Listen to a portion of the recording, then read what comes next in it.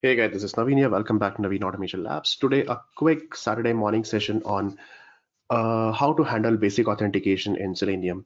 You must have seen when you, let's see, on this particular website, you click on this basic authentication link, and when you land on the next page, it's saying you have to enter the username password. It means that basic authentication is applied over here.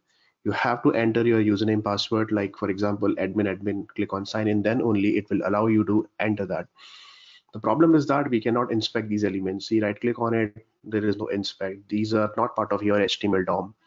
So there is no XPath or ID or locator for that because they are coming in the form of an authentication pop-up coming from the browser like that. So we cannot inspect that. So how to handle this? So earlier we used to handle by passing the Selenium, by passing the username password along with the URL, but it won't work on Edge browser. It will work only for Chrome, and that is not also sure that sometime if it is a block from the server side, it won't work over there. So in that case, we can use Selenium for Chrome DevTools API, and then we can handle that. So what exactly I have done, that I have created this particular project where this is my pop.xml file, and we have to add this Selenium 4. I'm using Alpha 7, that is the latest version. If you really want to check it on Google, you can simply go to Selenium Maven project and go to this first site. You can see Selenium with Java, and I'm using 4 Alpha 7 version. I'm using it. Okay. So just copy this particular dependency and then let me just close this. I'm going to create one class over here. So let's create a quick class, and let's see, this is my class name is basic auth handle. Okay, you select the main method and click on finish. And then let me just increase the font size, and then I'm going to launch the application, launch the driver and all those things. So I'm using a WebDriver manager. So I simply write driver manager dot Chrome driver dot setup.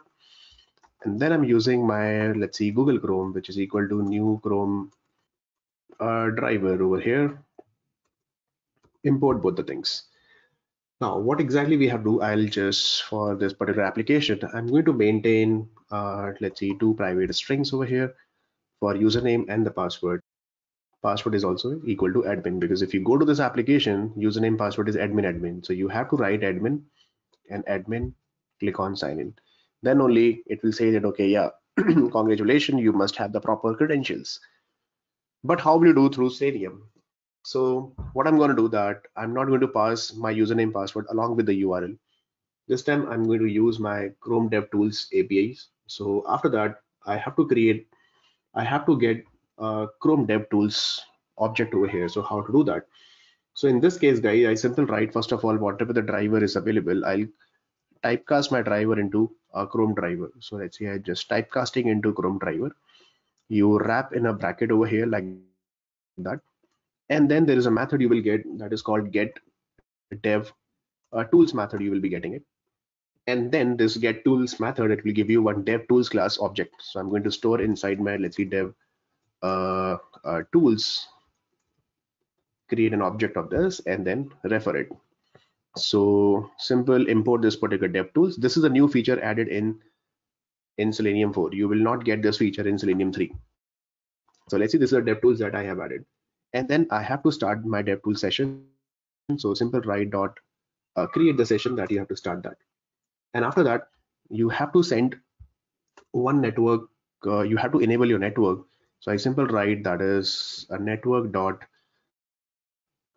enable method is there, and it's saying give me the buffer size, resource buffer size, and other information. So I don't want to pass these three information. If you don't want to pass, you can simply write optional dot empty. You just pass it. So let me just copy paste the same thing over here like that. Okay, so I just want to enable my network, and then after that I have to set my authentication header. So I simply write my let's see, send authentication header. So how will you do that? For that, let's say I'm going to create one hash map we can create. So I simply write a map, which is the key will be a string type and value will be object type. And let's see, these are my headers, which is equal to new hash map that I'm going to create, and import your map from the java.util package. After that, what we have to do, we have to create one a basic authentication token. So I simply write, let's see, this is my basic auth, which is equal to, now this application, it is a basic authentication, so the prefix will be like that, a basic with a space plus, because in the background when you call the URL, it will pass the basic authentication like that. And then I'll be writing a new string over here like this, and then we have to pass a new base 64 encoded string we have to use. So I simply write new base 64 dot, and then I'll be using, first of all, that we have to import this new base 64. So let me just import that. So guys, you have to import, there are multiple base 64 encoders are available. So you have to import from org dot from here, org dot apache dot, you have to use that. So let me use this one. Okay, let me just cross check. Yeah, this one, org dot apache commons dot codec binary dot base 64 import, you have to do that. And after that there is a method dot, the method name is the encode, and then encode what, encode your username password. So what I'm going to do that, I have to use my username password over here. So how will you use that? I simply say that string dot in the formatted format, and then I simply say that in double quotes percentage s, this is for username, and again percentage s for the password. And what are your arguments? My argument is username comma password over here. So if you see this particular string, it will look like this. Let me put a semicolon after that. Okay, and it's saying that, okay, let me just check, new string base 64 dot encode and string dot format, which is good, and put a comma, which is also fine, username password, and then after that username password we have to convert into get bytes. Looks good now. Yeah, that's fine. So this is the thing guys that you have to write. I have created one basic authentication with my basic prefix and base 64 encoded username password I'm using from these two variables. So after that, what we have to do, whatever the map that we have created, I'm going to use this particular put method to add the map, and the key will be for the basic authentication. The key will be guys authorization. So remember this thing, authorization. This will be the key, and what exactly the value? The value is the basic auth, a string that you have created, like that. Okay, this is just like we do it in API calls. So this is the header that got created, and after that, whatever the DevTools that you have created, I'm using that particular DevTools dot. There is a method you have to use send. It means you have to send the network command with the help of Chrome DevTools Protocol APIs.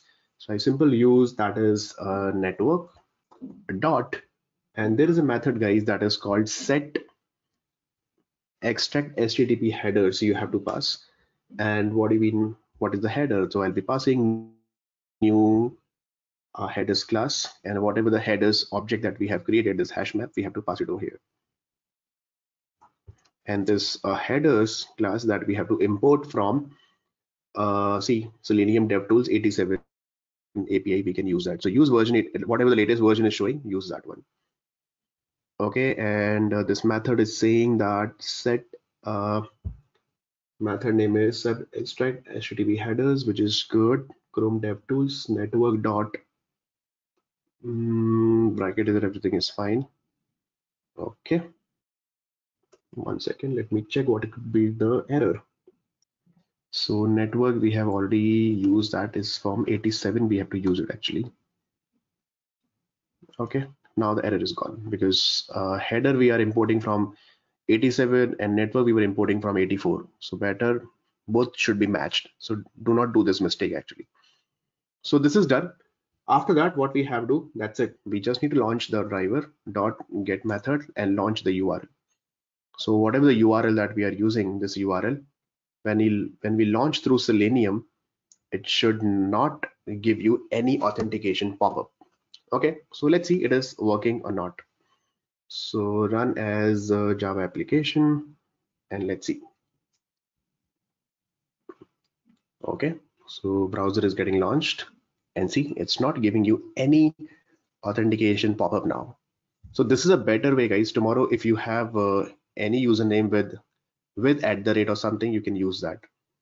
Earlier, what exactly we were doing? Earlier, we were not using all these things. So earlier, I'll show you what exactly we used to do that. Earlier, after HTTPS, after this, two bracket, after double slash, we have to use admin :admin @ we used to pass. This also will work fine, but not for all the application and not for Edge browser as well. See, this time also this is working fine. So you don't need to use Chrome DevTools API. But the problem is that if your username is having one @, then it will not work. So that's why this is a limitation for this. So we don't prefer this way. Better we write like this only. Okay, so I'll show you once again. Let me run it and then run as Java application. Awesome, right? So whenever you see any kind of authentication pop-up, it should work. But remember, Selenium guys, they have created this DevTools only for Chrome driver and the Edge driver. It is not available for Firefox driver, so you cannot use it for Firefox driver. This is a limitation with this particular tool. Okay, so but it will work definitely for if you write, let's see, instead of Chrome driver, if you try to write Firefox driver, it will give you error. It's saying that get DevTools is undefined for Firefox driver. Same thing if you try it for Edge driver. For Edge driver, it is defined without any problem. So on the Edge browser also, it will work fine. If you try with Safari, with Safari driver also, it is not available. It's only applicable for Chrome DevTools. Maybe in future they will provide for Firefox and Safari as well. But right now you can work with only Chrome driver and Edge driver. You can use it without any problem. Okay, so that's all for this particular video, guys. I hope better to use this particular solution with the Selenium for Chrome driver, Chrome DevTools API. That is the better option instead of passing the username password and exposing the username password over here like that. Thank you so much, guys. Please subscribe to the channel. Let me know if you have any issues and take care.